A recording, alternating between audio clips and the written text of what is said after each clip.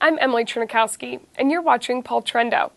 Pressure is mounting for a presidential trip to Israel as the tensions in the Jewish community rise.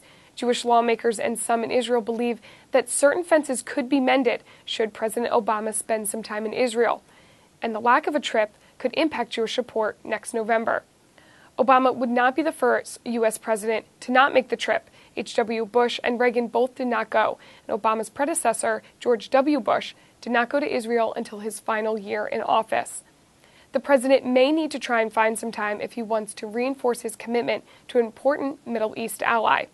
There's been much debate over the relative harshness of Obama's stance on Israel in several peace proposals with the Palestinians. Obama may also not want the trip to be viewed as overly political, and thus may be waiting for a more appropriate time. You're watching Paul Trendo. I'm Emily Trinikowski.